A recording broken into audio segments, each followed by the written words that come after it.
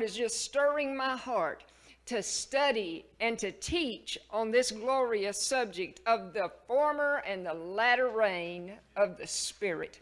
Oh Lord, we just thank you and we praise you for the marvelous opportunity that you've given us, Father, to stand once again and to just proclaim, thus saith the word of the Lord. Father, we thank you and we praise you that you just hide your servant now behind the cross. Father, let them not see me, but oh God, let them see you. Father, I pray that the precious Holy Spirit, who is our teacher and who is our guide, will come now and teach us and instruct us and lead us and guide us into the marvelous truths that you want to reveal to our spirit this day. And Father, I thank you that we are eager, we are longing, we are hungry to be used of you and to grow in the nurture and the admonition of the word of the Lord. And I thank you and I praise you that as we hear the word this day, that it'll go deep within our hearts and we will produce a harvest in our lives from the Word of God. Not 30, not 60, but oh God, give us 100-fold return of the harvest of the Word of God that is being planted in our hearts this day by the glorious Holy Spirit of power and of grace. And we just thank you in advance for what you will do here in this place this day. And we just give you in advance praise. And we love you and we praise you and we worship you and we honor you and we magnify you and we extol you and we say we love you, Father God. We love you, Jesus, our glorious bridegroom, our husband, our Savior, our Lord, our Master. And we love you, Holy Spirit, who is our teacher, who is our guide, who is our comforter. And we thank you and we praise you for the three-in-one, the Trinity of the Father, the Son, and the Holy Spirit. And everybody said, amen and amen and amen and amen. Thank you, Jesus. Thank you, Jesus. Well, we began last week by comparing the rain that falls in the natural to the rain of the Spirit of God that falls in the realm of the Spirit. And if you'll look at your handouts, I didn't have time to prepare a handout last week, but the pastor didn't give me much advance notice that he wanted me to teach. But I prepared a handout and I listed for you the scriptures that we covered last week and also the scriptures that we'll be covering this week. We began last week with the scripture in Deuteronomy chapter 11 and verse 14. And it said, thus I will give you the rain of your land in his due season, the first rain and the latter rain, that thou mayest gather in thy corn and thy wine and thine oil. And you remember we learned last week that anytime you see the words former rain, first rain, early rain, anytime you see these words in the scripture, they all mean the same. This passage in Deuteronomy that we just read is referring to the land of Israel, where no rain falls for 6 months out of the year. So during the time of the drought, the earth becomes dry, it becomes parched, it becomes barren. And the first rain, the early rain, the former rain falls in the land of Israel to prepare the ground to receive the seed that is planted in it. And then the latter rain falls just before the harvest to perfect the fruits that the farmers have planted in the ground. It's just like if we didn't get rain, there would be no fruit on the trees. There would be no apples. There would be no peaches, no pears. There would be no corn in the fields. There would be no potatoes. Nothing would grow to maturity if we didn't have rain. And so we began last week by comparing the rain that falls in the natural with the rain of the Spirit that will fall in the coming days. Now, we learned last week that rain is a type. It's a symbol. It's a picture of the Holy Spirit. Just like wind, just like fire, just like water, oil, dove, pledge, a seal. Is the Holy Spirit a dove? No, that is just a type. It's a shadow. It's a symbol to show us a part of His nature, His character, what He's really like. And so rain in the scriptures is a type. It's a shadow. It's a picture of the Holy Spirit.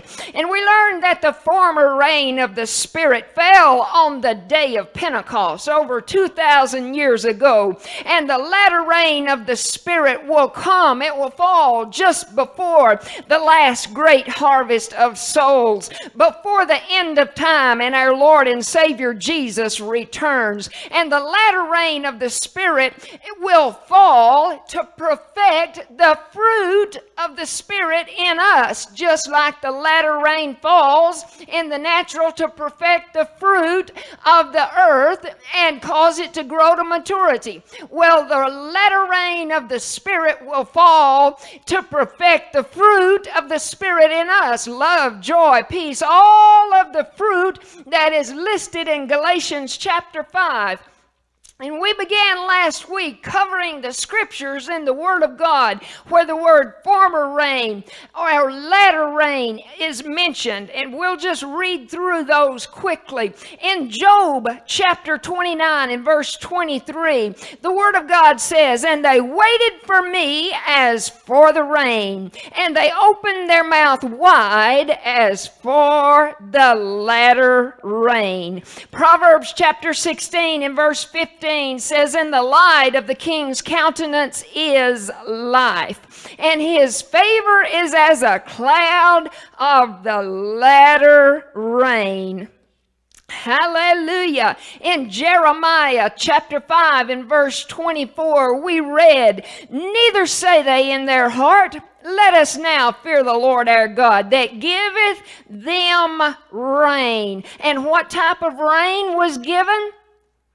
Both the former and the latter in His season. He reserveth unto us the appointed weeks of the harvest. Oh, and then we concentrated on the passage of Scripture in Hosea. Hosea chapter 6 and verse 3. "Then shall we know," if there's a condition, isn't there to this verse, "then shall we know if we follow on to know the Lord. His going forth is prepared as the morning, and He shall come unto us," how? "As the rain, as the latter and former rain unto the earth." And the key word in this whole verse is that one little word, if. If we follow on to know the Lord, what's going to happen? He shall come unto us as or like the rain. And we talked about last week how we must always be moving forward with the Lord. We can't ever be sitting still spiritually. We've got to make the decision that we're going to be a part of that group within a group that we talked about. The ones that want all God has for them. The ones that want to grow and want to learn and want to mature and become mature sons of God like the Scripture talks about. We talked about becoming a part of the ecclesia. You remember? E-K-K-L-E-S-I-A is the Greek word. The ecclesia, the called out ones. That is, those elected, those chosen from among many. I don't know about you, but I likes to be chose, don't you?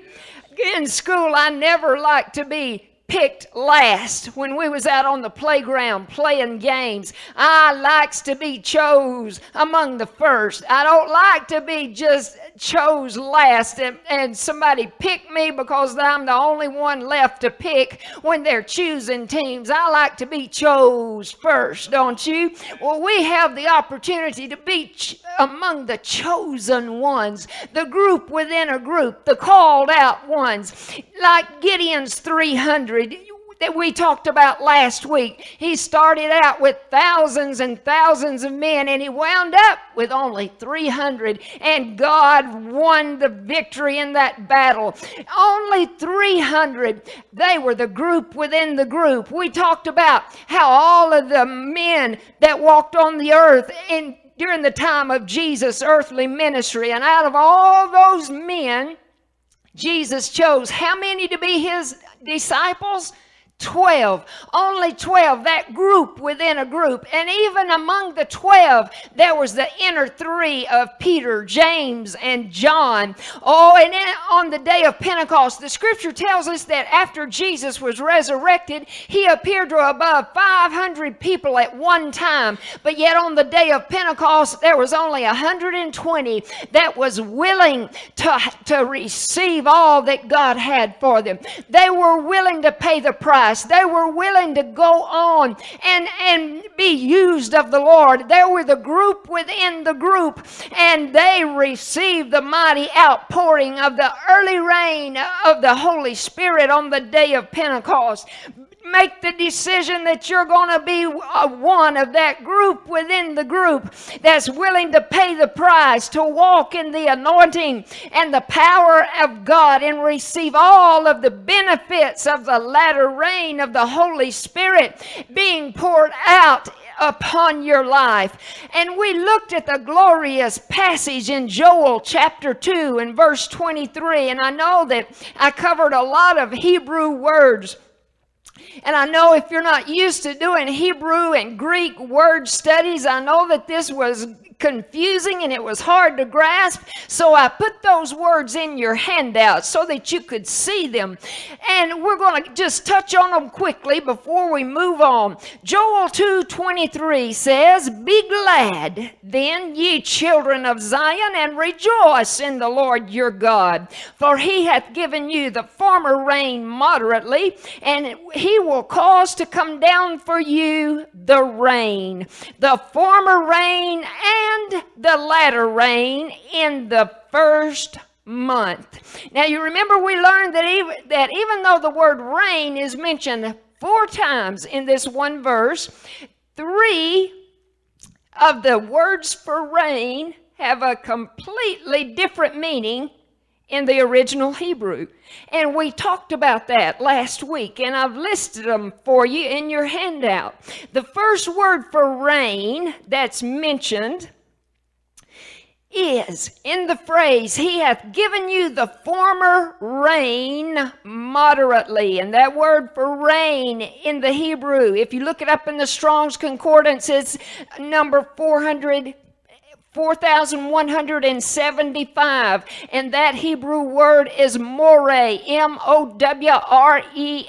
and it means a teacher or teaching. So it's not referring to physical, literal rain at all. And the word moderately, this is the only time that the word moderately is used in the entire Bible, either the Old or the New Testament.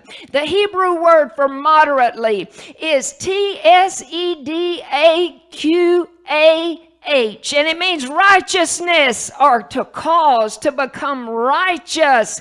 I like that, don't you? And the second time that the word rain is used, we find it in the phrase, "For he hath given you the former rain moderately, and he will cause to come down for you the rain."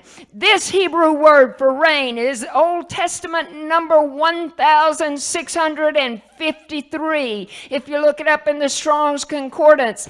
And it's Geshem, G-E-S-H-E-M, and it means a shower. And the third time the word rain is used, look at the phrase, for he hath given you the former rain moderately, and he will cause to come down for you the rain, the former rain. This is the same Hebrew word used for rain the first time that the word rain is mentioned. It's moreh, a teacher or teaching. And then the last time, the fourth time that the word rain is used in this verse, for he hath given you the former rain moderately, and he will cause to come down for you the rain. The former rain, and look at it, the latter rain. This Hebrew word for rain is number 4,456 in the Strong's Concordance, and it is Malquosh, Malkoshe, and it means the latter growth or crop or the latter rain. So using the Hebrew meanings of this scripture, look at it. I've got it in your handout. This is what this verse is saying. It's saying, be glad then, ye children of Zion, and rejoice in the Lord your God, for he hath given you a teacher of righteousness to cause you to become righteous, and he will cause to come down for you a shower, then teachers and teaching, and then the latter growth or crop in the first month. Think about this. Think about what this is saying. God first gave a teacher of righteousness. In the beginning, what did God do? He sent his Son. The Word of God became flesh and dwelt among us. God sent a teacher of righteousness. Why? To cause the people that he taught and caused the apostles to pen the words of the gospel so that you and I can read them, to cause us to become righteous. God first sent the greatest teacher who ever lived, Jesus, the teacher of righteousness, to cause the people then and us now, when we read the word, to become righteous. And he will cause to come down for you a shower, this verse says. That shower was the former rain of the day of Pentecost that fell 2,000 years ago. And then he's given teachers and teaching. That's where we are today. That's the dispensation that we are living in today. The Holy Spirit, the rain of the Holy Spirit came as the former rain on the day of Pentecost to indwell men and women of God, and God placed a calling and an anointing upon some to be teachers, to be ministers, to be preachers of the gospel, to proclaim thus saith the word, and to instruct those. That's the dispensation we're living in today, of the day of teachers and teaching and ministry that will come forth under the anointed word of God. Why? To cause us to grow, to cause us to mature, to cause us to become mature sons of God and walk in all that he has for us. And then the last part of this verse tells us what's going to happen next. And then the latter growth or crop in the first month. Then the latter rain is going to fall. The latter rain of the Holy Spirit of God is going to come. The Ruach HaKodesh is the original language, the original wording for the Holy Spirit. Ruach means breath. And anytime you see the word Spirit, when it's referring to the Holy Spirit, if you look it up in Hebrew, it's Ruach. Ruach, the breath of God. God breathed upon us, and when we were born again, he breathed the breath of life, eternal life into us, and we'll never die again. The Ruach HaKodesh, the breath of God in the form of the precious Holy Spirit of grace.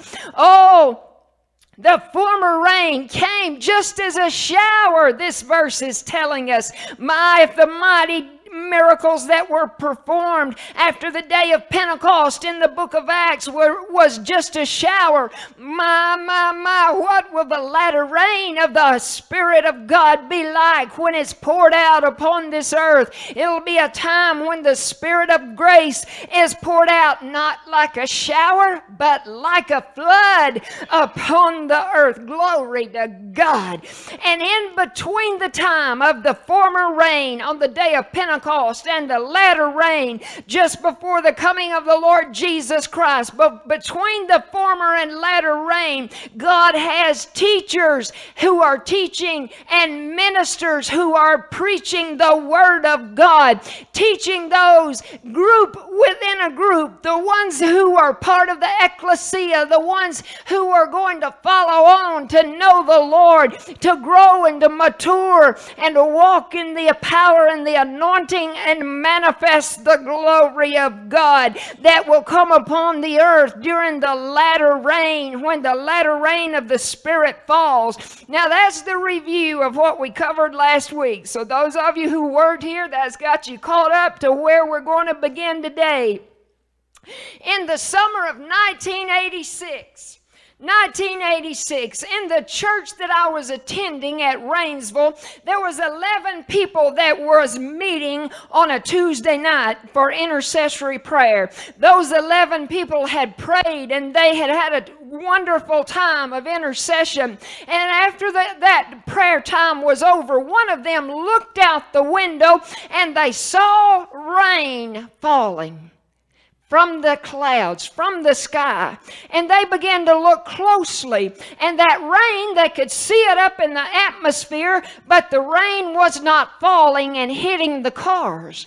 The rain wasn't falling and hitting the ground. The ground wasn't getting wet. Their cars wasn't getting wet. And so the one that saw that told the others, look, there's rain falling in the sky, but nothing is hitting the ground. Our cars out there are still dry. So they all went outside to check it out. And as they was looking, they could see the rain coming out, down from the heavens, but yet when they held their hands out, no rain was hitting them. And 2 days after that, I was talking to a lady that lived in Albertville. And she said, you know, the strangest thing happened to me Tuesday night. And I didn't say a word about what had happened at the intercessory prayer group at church. And she said, the strangest thing happened to me Tuesday night. She said, I was out on my back porch praying. And as I was praying, I opened my eyes and I looked up. And she said, I could see it raining. It was raining. The rain was falling from the sky. I could see it, but yet none of it was hitting the ground. Nothing was getting wet. And then I told her about what had happened at Rainsville at the church during intercessory prayer. And think about that. The same people saw the rain. The lady in Albertville lived 45 minutes away from the people that was at the church at Rainsville. Yet they all saw the same thing. They all saw that rain falling, but yet it wasn't hitting the ground.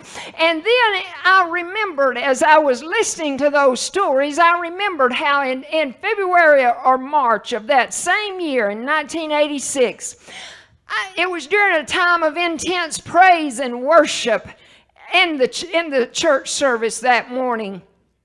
And I had my eyes closed and I was just lost in praise and worship and just loving on the Lord.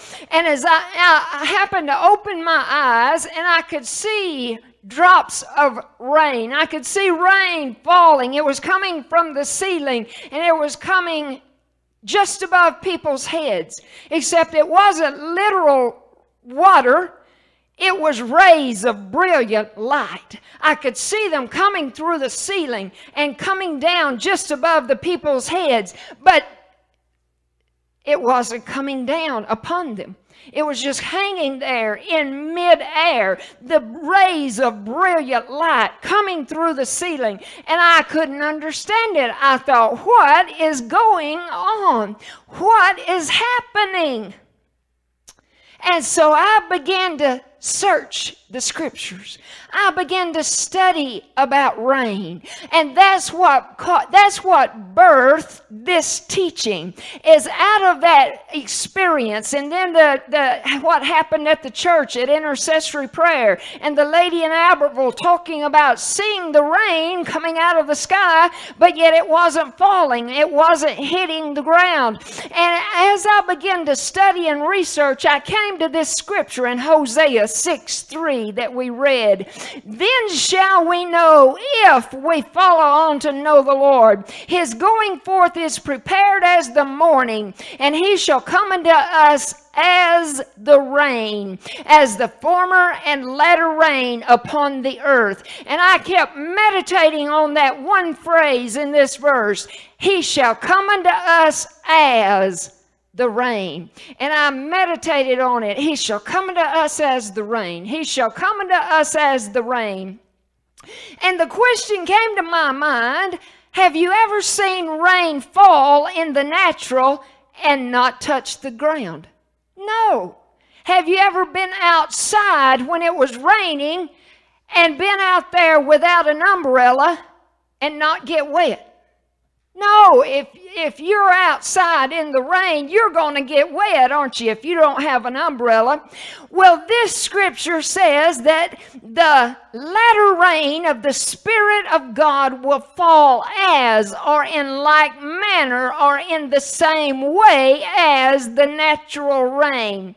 Well, if the latter rain of the Spirit is going to fall just as, or in like manner, or in the same way as the natural rain, then it's going to have to hit the earth, isn't it? It's going to have to cover the earth. It's going to have to hit this earth, our earth. We're made from the earth, aren't we? God formed Adam out of the dust of the earth, and he breathed into his nostrils, and he became a living soul.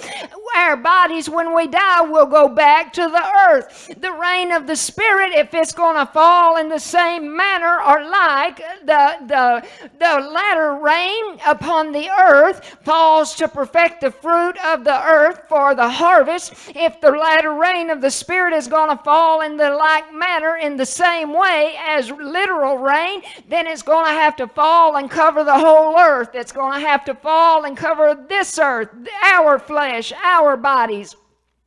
And as I kept studying and as I kept researching, I came to this verse. I came to this passage in Zechariah. And I want you to turn to the book of Zechariah. It's easy to find. It's right there next to Malachi. Malachi is the last book of the Old Testament, and Zechariah is right next to the book of Malachi. Zechariah chapter 10 and verse 1. This whole study of coming out of the experiences that we had back in 1986 is what caused me to study and to research. And the first time I taught on the glorious subject of the former and the latter rain was in January of 1987. That was 21 years ago. I've been teaching the Word of God for 24 and a half years, and I've decided I don't know anything. The more I study and the more I teach, the less I realize that I know. But I began to study, and I prepared and I taught on the former and latter rain 21 years ago, and now God is stirring my spirit once again to study on this glorious subject again now and to teach on it. Why? Because I believe God's getting ready to do something. Why? I believe He's getting ready to start that outpouring of the Spirit. Zechariah chapter 10 and verse 1.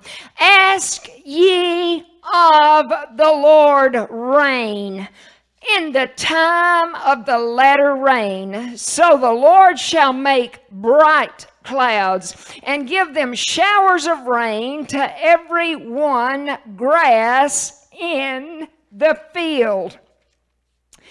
There was something else that happened back in 1986, that same year that all of us saw the rain of the Spirit falling. I was listening to a tape by Kenneth Hagin. Have you ever heard of Kenneth Hagin? I'm sure everybody has heard of Kenneth Hagin. I was listening to a tape by Brother Hagin, and in this tape he made this statement. Brother Kenneth Hagin said, I sense in my spirit that the heavens seem to be so full of the Spirit of God that if you could just reach your arm up into the heavens and pull a lever, the Spirit would pour down upon the earth. Well, how are we going to reach up in the heavens? How are we going to pull that lever that will open the floodgates so the Spirit of God can pour down upon the earth? How are we going to do it? What will trigger the release of the outpouring of the latter rain of the Spirit of God? What will trigger and what will cause God to say, now I'm going to send the latter rain of the Spirit? Well, this verse gives us the key. Let's read it one more time. Zechariah 10:1. Ask ye of the Lord rain, when? In the time of the latter rain. So the Lord shall make bright clouds and give them showers of rain to every one grass in the field. Now, I've put in your handout the Hebrew meanings of some of the key words in this verse. Look at your handout. The word ask in Hebrew, ask, that very first word in verse 1, ask.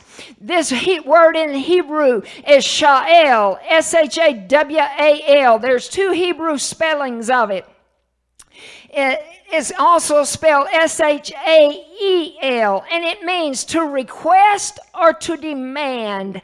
And the Hebrew word for bright clouds is C-H-A-Z-I-Y-Z,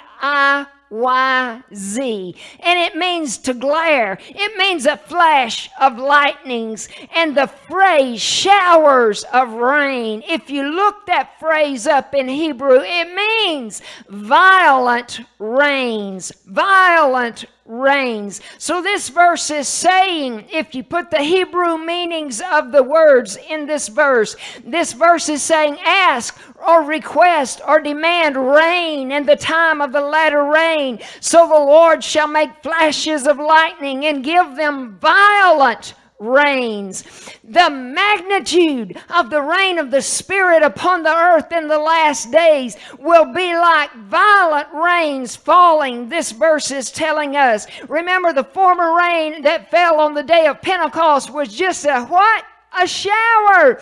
And we learned how it fell over 2,000 years ago on the day of Pentecost. Think about it. We talked about it last week. All of the glorious miracles that happened in the book of Acts after the day of Pentecost. All those miracles was just a shower. We talked about how Peter preached on the day of Pentecost and 3,000 people were saved. He preached again and 2,000 were saved. Peter and John was walking into the temple and they saw the lame man sitting by the gate of the temple asking alms. And Peter said, look on us. And he said, silver and gold have I none, but such as I have give I thee. In the name of Jesus Christ of Nazareth, rise up and walk. And that lame man, the scripture says immediately his feet and his ankle bones received strength, and he leaping up, he stood and walked, and he went with them into the temple, walking and leaping and praising God. That was it during the former rain, just a little shower of the Holy Spirit. And we talked about last week how the apostles were put in prison and how God sent his angel and released them from prison, and how Peter and Philip, they were preaching all through the area. Philip preached. You remember in the scripture records that after he preached, he was translated. He was here one minute and another place the next. That was just a shower. And I believe in the end time, the latter rain of the Holy Spirit of God, people are going to be translated from one place to another. As the Spirit of God needs you in Africa or in Zimbabwe, immediately you'll be standing here on the shores of America, and then instantly you're going to be in another country looking around. How did I get here? If God did it in the Old Testament with the prophet Elijah, he'd just transport him from one mountain to the other. You remember when the king came, he sent a servant to bring the prophet Elijah, and the servant said, "Hey, Elijah, the king's going to kill me, because when I go back and tell him I found you, then when he comes, he's going to have transported you to some other place." Elijah said, "Don't worry, I'll be here when the king comes back." Elijah was so accustomed to God transporting him, translating him from one place to another. That's going to happen again. That's going to happen again in the latter rain. If it happened after the former rain, Philip was translated from one place to another. Why? Because God needed him back over in another place. So he just picked him up. What if the price of gasoline goes to $10 a gallon or whatever? Wherever God needs you to minister, he'll just transport you there. You won't need a car. You won't need an airplane. Think about it. We don't have to fear what's coming in the economy. If we're following on to know the Lord, the latter rain of the Spirit of God, we won't lack anything. God will provide for us. You remember we talked about the former rain when Dorcas died, and when Peter, he walked in and he laid hands on her and she was raised from the dead. We talked about how Paul raised that man from the dead who fell out of the third loft. And we talked about how he was stoned and left for dead at Lystra, and that the apostles gathered around him and prayed, and God raised him back up. There's people going to be raised from the dead during the latter rain of the Spirit of God. Hallelujah. Because the former rain came just as a shower, but the latter rain is going to come upon the earth as a violent rain, as the floods are going to fall upon the earth. Glory to God. It'll be a flood not of natural rain, but of the rain of the Spirit of God. Now I want you to turn to the book of James. Over in the New Testament. You thought I was just going to stay in the Old Testament, didn't you? You thought that all of the scriptures just pertain to the Old Testament. No, there's passages in the New Testament telling us about the former and the latter rain of the Spirit of God also. I want you to turn to the book of James chapter 5. James chapter 5. The Word of God says, "Be patient therefore, brethren, unto the coming of the Lord. Behold, the husbandman waiteth for the precious fruit of the earth, and hath long patience for it, until he receive" what? "The early and latter rain." Who is the husbandman that is referred to in this verse? Who is the husbandman? It's Jesus. Jesus is the husbandman. You remember Jesus gave the parable in Matthew chapter 13. The parable of the man who sowed the good seed in the ground. But then an enemy came and he sowed tares among those good seed. Jesus, in explaining the meaning of the parable, said that the field was the earth, the world. And God said that the children of the kingdom was the good seed. And the tares are the children of the wicked one, the children of the enemy, those who are not born again. And Jesus, in explaining this parable, he said that the harvest is the end of the world. Think about it. What are we studying about? The former and the latter rain of the Spirit. And the latter rain will come. It will fall at the end of time, at the end of this age. The harvest, Jesus said in explaining that parable in Matthew 13, the harvest is the end of the world. And the reapers, he said, are the angels. And Jesus said that the tares are going to be gathered and they're going to be burned in the fire. And then he said that the righteous will shine forth as the sun in the kingdom of the Father. Jesus explained what's going to happen at the end of time. And when the time of the latter rain has fallen upon the earth, and how the fruit of the earth has been perfected, and the fruit of the earth has grown to maturity. But remember that Jesus right now, he is waiting for us to grow up. He's waiting for us to grow and to mature, to get ready for that outpouring of the latter rain of the Spirit, to be spiritually mature enough to walk in the anointing like the apostles in the book of Acts, to where God can use us to perform mighty miracles of God like happened in the book of Acts. Jesus, our husbandman, is waiting for the precious fruit of the earth. This verse in James 5:7 tells us he's waiting. The husbandman Jesus is waiting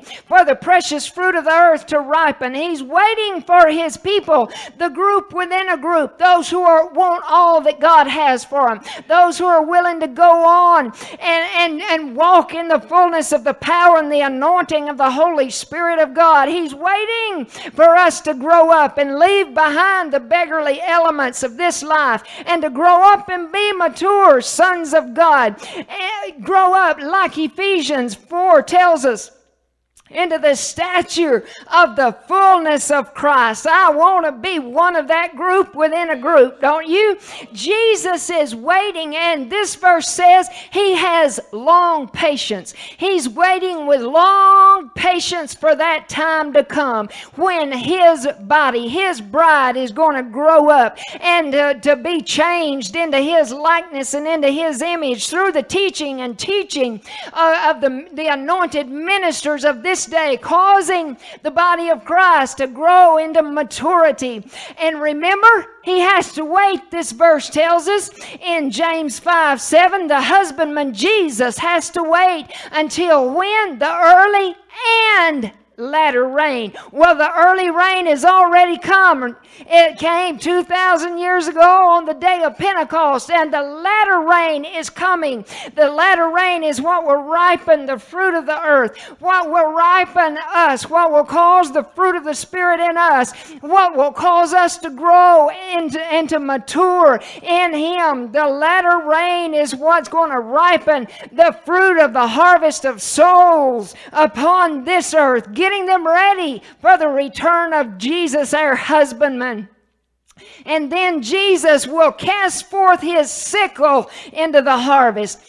In that parable that Jesus explained to the disciples that we talked about, he said that the reapers were the angels, and when they harvested their grain and their crops in Bible days, they didn't have combines. They didn't have all of the modern equipment and tractors like we have today. They had hand tools and they had sickles, and Jesus said that the sickle would be cast forth into the earth to reap the harvest. Do you know what the sickle is going to be in the last days, when the latter rain of the Spirit of God has fallen and the fruit of the earth, the body of Christ has grown to maturity? The sickle that will be used is the glory of God that has fallen during the end time, the latter rain of the Spirit of God. Saints, we got to get ready, don't we? We've got to get ready. Now I want you to look down in James chapter 5 at verse 17 and 18. James chapter 5, 17 and 18. Elias, talking about the prophet Elijah, Elias was a man subject to like passions as we are, and he prayed earnestly that it might not rain, and it rained not on the earth by the space of 3 years and 6 months. Now look at verse 18. And he prayed again, and the heaven gave rain, and the earth brought forth her fruit. Now, I know the scripture tells us clearly when Elijah prayed first, he prayed that it wouldn't rain, and that caused a 3.5 year drought. No rain fell for 3.5 years. But this scripture here in James 5 verse 18 says that Elijah prayed again, and the heaven gave rain. And I meditated on that, and I thought about it, and I said, now I know he prayed the first time, and the rain was withheld for 3.5 years, but I don't remember reading in the scripture where Elijah prayed again for rain. I want you to turn over to 1 Kings chapter 18. And I want us to read this account. 1 Kings chapter 18. If Elijah prayed again for rain, I wanted to find out when he prayed. 1 Kings chapter 18, beginning in verse 41. And Elijah said unto Ahab, the king is who Elijah was talking about. And Elijah said unto Ahab, get thee up, eat and drink, for there is a sound of abundance of rain. And I can hear the sound in the realm of the Spirit, can't you? I can hear the sound. God's getting ready to send not just a shower like he sent on the day of Pentecost, but the abundance of rain. I can hear the sound in the realm of the Spirit, just like Elijah did. Elijah said to King Ahab, get up, eat, drink, prepare yourself, get ready, king, for there is a sound of abundance of rain. Verse 42. So Ahab went up to eat and to drink, and Elijah went up to the top of Carmel, and cast himself down upon the earth, and put his face between his knees, and said to his servant, go up now, look toward the sea. And he went up and looked and said, there is nothing. And he, talking about Elijah, said to his servant, go again. How many? 7 times. The number 7 in Bible numerology means completion or perfection or bringing to an end. If you want to study a glorious subject in the Word of God, study the significance of Bible numerology. Oh, it's awesome.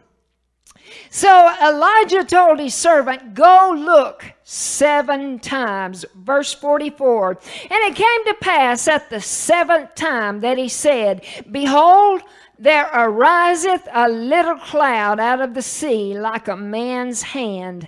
And he said, go up and say unto Ahab, prepare thy chariot and get thee down, that the rain stop thee not. Now had the rain come? No. He saw just a tiny little cloud in the sky. But Elijah was speaking by faith. He said, get up, you better get going, King Ahab, because if you don't, the rain's going to pour down, and the road, the passage is going to become so muddy that your chariot wheels are going to get stuck in the mud, and you're not going to be able to get home. So you better get going, King. Verse 45, and it came to pass in the meanwhile that the heaven was black with clouds and wind, and there was a little shower. There was a great rain. And Ahab rode and went to Jezreel, and the hand of the Lord was on Elijah, and he girded up his loins and ran before Ahab to the entrance of Jezreel. Now I looked at through that passage, and I read verse 42 again, over and over and over. I want to read it to you again. Verse 42, so Ahab went up to eat and to drink, and Elijah went up to the top of Carmel, and he cast himself down upon the earth and put his face between his knees. And now I read that over and over and over again, and I thought, this doesn't say that Elijah prayed. It said that he just went up, sat down on the earth, kneeled down on his knees, and put his face down in between his knees. This doesn't say a word about Elijah praying, and I'm thinking, Lord, did James just get mixed up when he said that Elijah prayed again and the heavens gave the rain? I began to research, and I began to study, and I began to learn what it meant when it said that Elijah cast himself down upon the earth and he put his face between his knees. Do you know what Elijah did? This is the Eastern birthing position. The Eastern birthing position. When a woman that was with child was ready to deliver that child, they had birthing stools in Bible days. And that woman would enter into the Eastern birthing position. She would kneel down, she would get down, and she would sit upon that birthing stool. And when she was delivered of that child through the travail of the contractions, that child would be born. Well, the prophet Elijah entered into the Eastern birthing position. A faith man entered into the birthing position, and he interceded and he travailed, and with 7 great contractions of travail and intercession, the rain came. Hallelujah! All of the miracles that the prophet Elijah had performed before, all of the mighty works that God had performed by the prophet Elijah's hands, they did not bring the rain. Elijah raising that boy from the dead didn't bring the latter rain. That didn't bring the rain that broke the drought.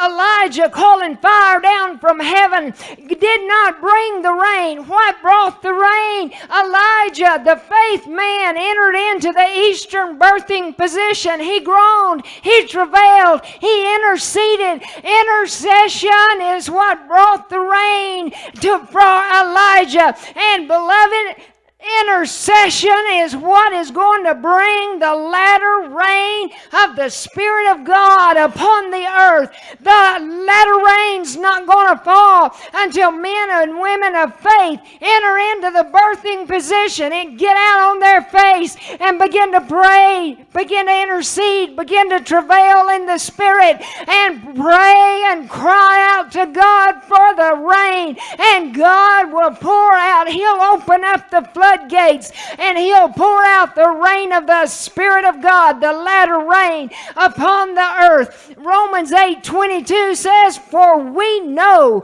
that the whole creation groaneth and travaileth in pain together until now." The earth is having birthing pains, is going through travail. The earth came under a curse when Adam fell. The whole creation is groaning and travailing to be set free from the curse that came upon it when Adam fell. What is going to set creation free? Men and women of God who, like Elijah, will enter into that Eastern birthing position of travail and groan and travail and intercede until God opens the windows of heaven and sends the latter rain of His Spirit. In Zechariah 10:1, what did we read? That Zechariah 10:1 says, "Ask ye of the Lord rain." When? In the time of the latter rain. And He will send forth just a shower? No, He will send forth violent rains, floods of His Spirit. Hallelujah. But the latter rain of the Spirit of God is only going to come through intercession. In 1986, 21 years ago, we saw the rain of the Spirit of God in the atmosphere. We saw the rain coming. We saw the rain falling. And God wants us today to ask of the Lord rain, to intercede, to pray in order to get the rain of the Spirit of God from the atmosphere down upon the earth, down to where it will fall upon us and fall upon the whole creation and set creation free. Hallelujah. Prayer and intercession. Did you realize that that's what brought the former rain on the day of Pentecost?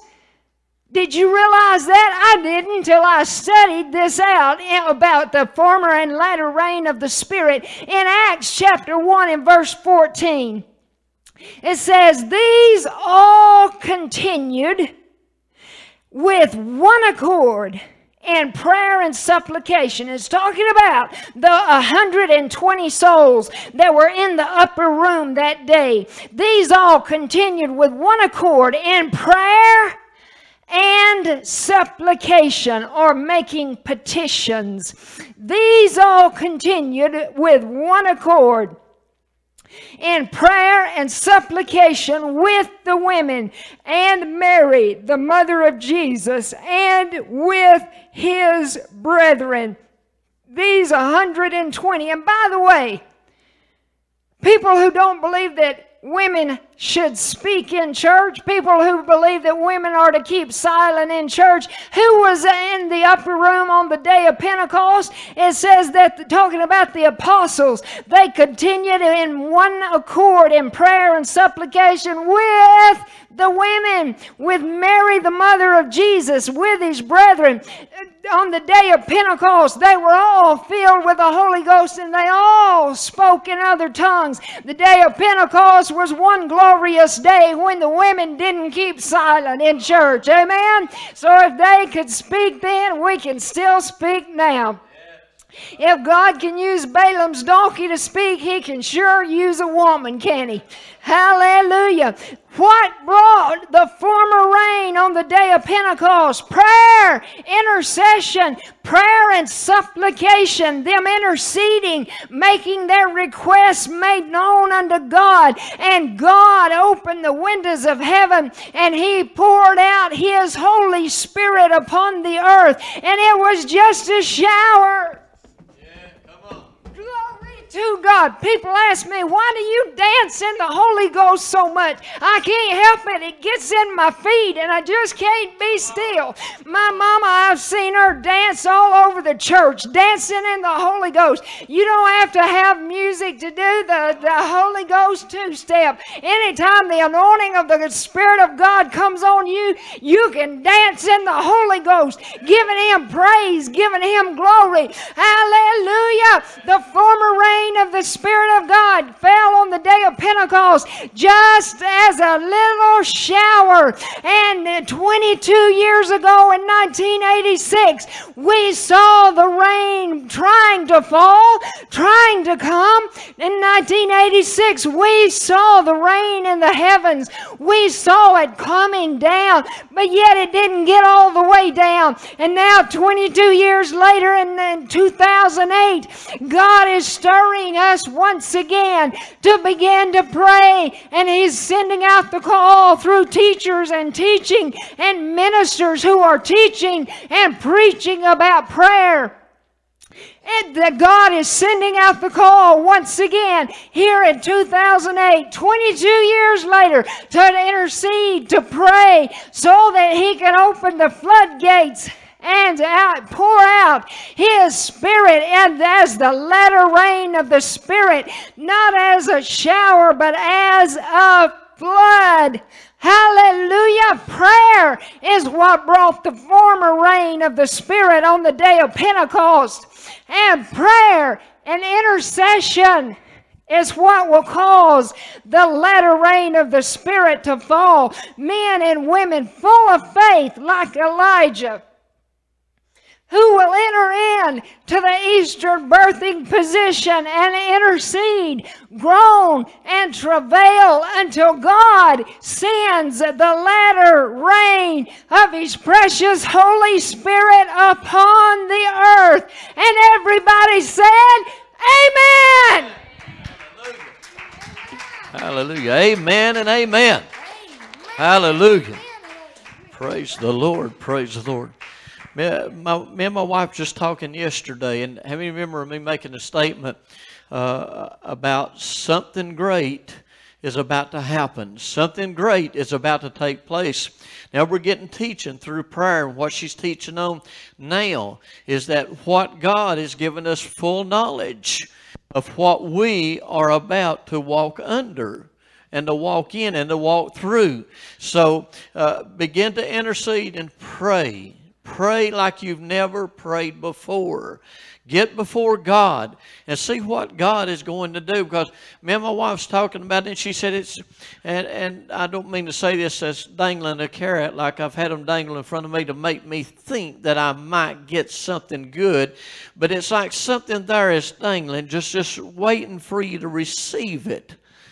But we've got knowledge this morning on how we can receive it. Amen. And God is just looking for somebody that's a group within a group. See? And those that you think that God wouldn't do it for, He'll get them first. And cause them just to be an example to you, to cause you to get hungry and thirsty